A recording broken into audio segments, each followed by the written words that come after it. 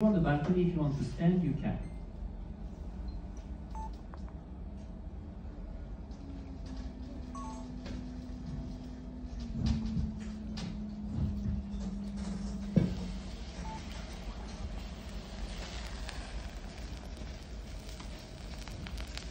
Have you heard about this hair? It's a thin filament of lava. There are formed when lava is falling over the edge and the wind is blowing. You can find this kind of formation. They cool down very quickly and look like hair. And you can really find them after an eruption. That's because they break very easily, so they turn into dust very quickly soon after the formation.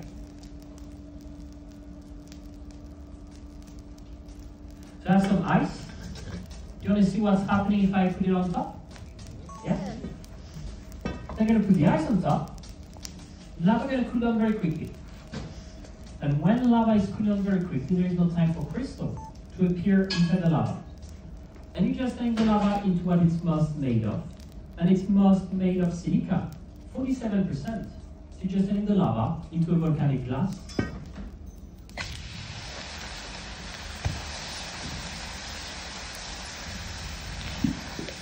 What's happening here is some of the steam is going up, but some of it is being pushed and forced inside the lava and make it blow like a balloon. And that's what you can see here. It's just the steam trying to escape.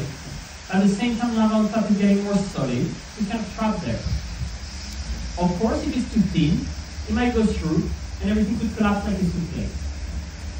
And you can see where you put the ice on top is turning black very quickly.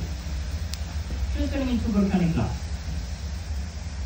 And behind, in the channel, you can see that the lava is not moving anymore. But inside is still very hot and liquid. And that's because lava is cooling down over the edge